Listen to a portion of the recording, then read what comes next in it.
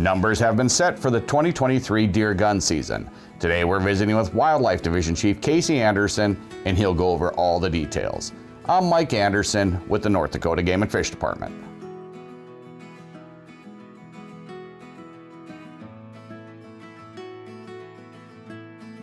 Casey, how many deer gun licenses available this year compared to last year?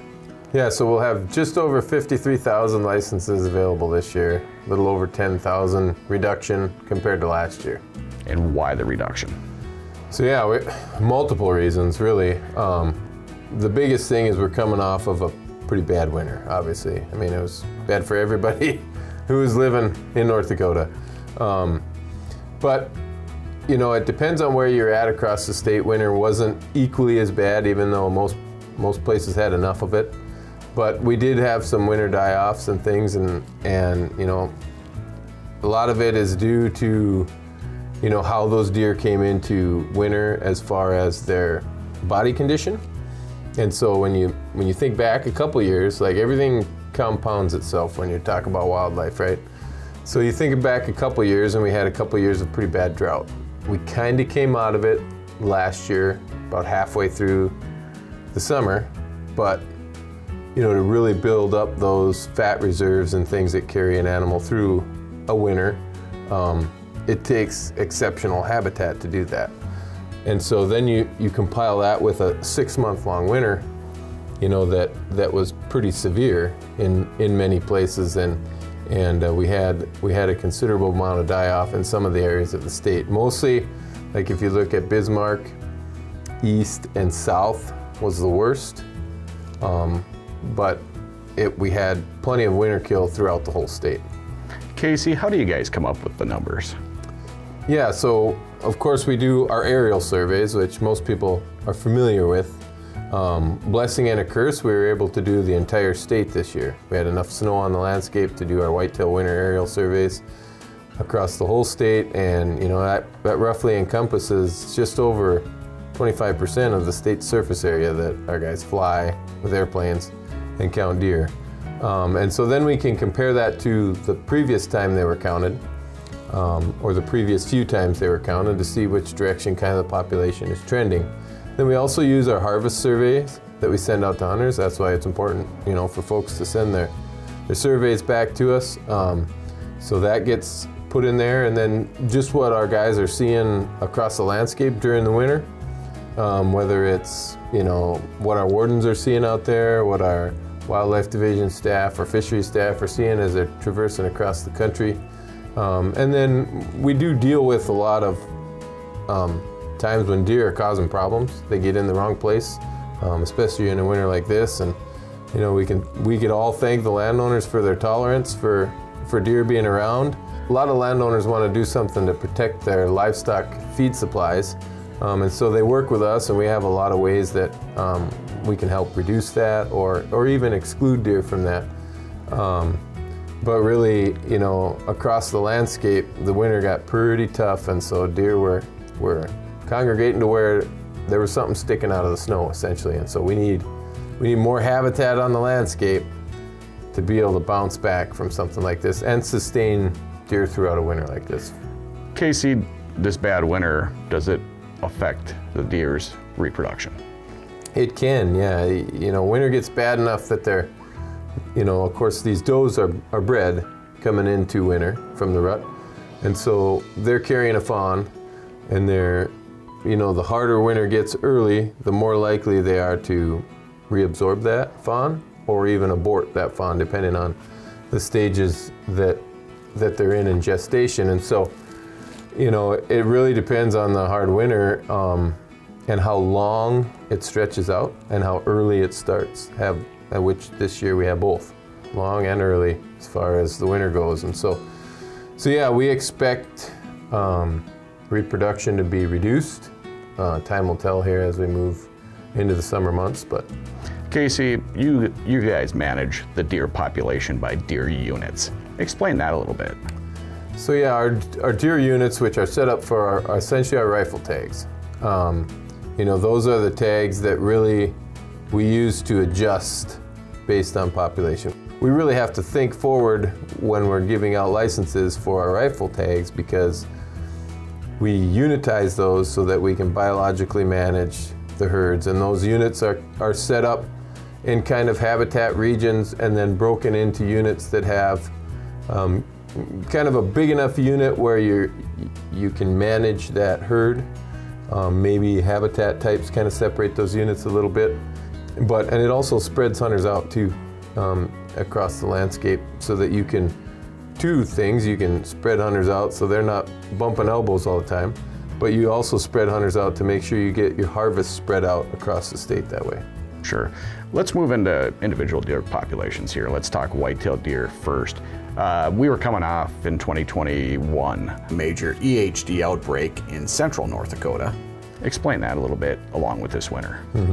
So the EHD outbreak that we had in 2021 really hit hard along the Missouri River, and then west to some extent. In the western side of the state, we have dealt with EHD more often, and so it wasn't quite the impact probably that it was along the Missouri River. And so, for example, like 3C last year, we did not give out any whitetail licenses, and that's going to be the case again this year.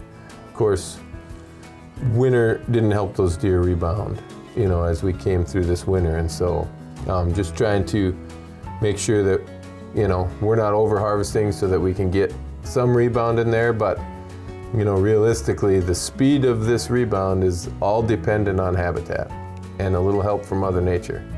But you know, back in say 96, 97, when we had a bad winter like this, I mean, this one didn't, I can't remember if it broke the record or not, but we were pretty close.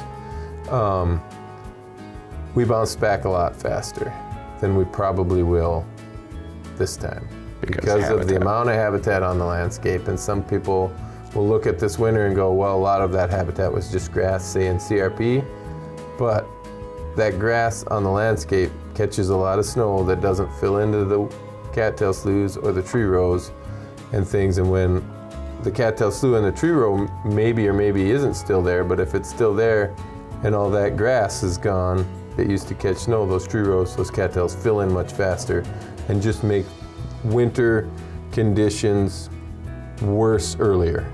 And so some parts of the state, like we talked about, whitetail populations did okay this winter. Yeah, like up in our northwest part of the state for sure, there was less winter, and it was kind of a northwest to southeast gradient really as winter went along.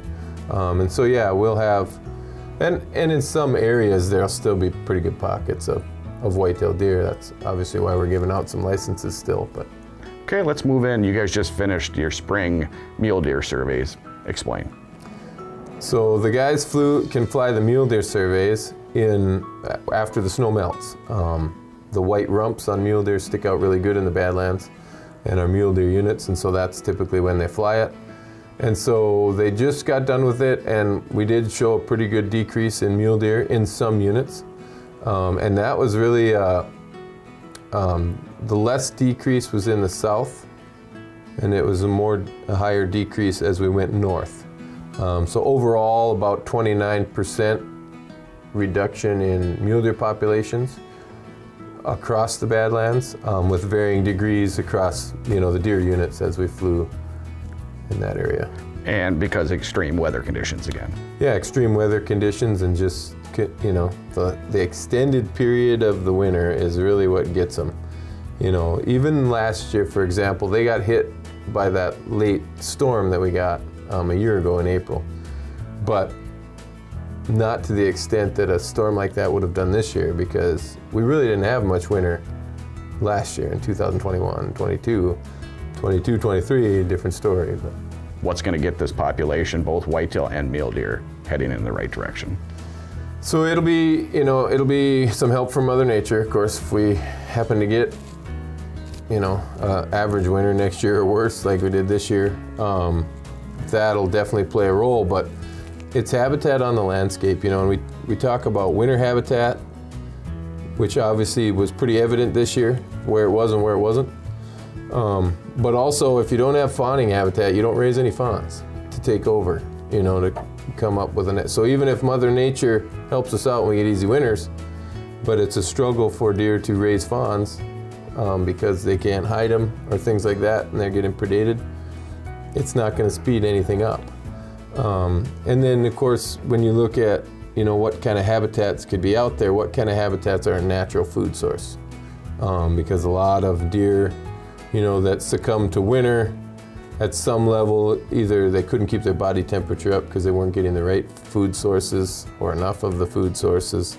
And so essentially they kind of ran out of groceries in some cases. But they maybe died of starvation or maybe died of just exposure because of how they maintain their body temperature through the activity of their rumen. Okay. When is the deadline for this year's application process? And are there things people can do to have better odds of getting a license? So I don't know if I want to give away my secrets, but June 7th is the deadline. But obviously, you know, there's units where we have more licenses. You know, everybody wants a buck tag, so that's going to be your hardest one to get. You know, and so if you're willing to travel or willing to get, you know, take a doe license or an antlerless license, you know, you definitely increase your odds. A lot of great information, Casey. Thank you.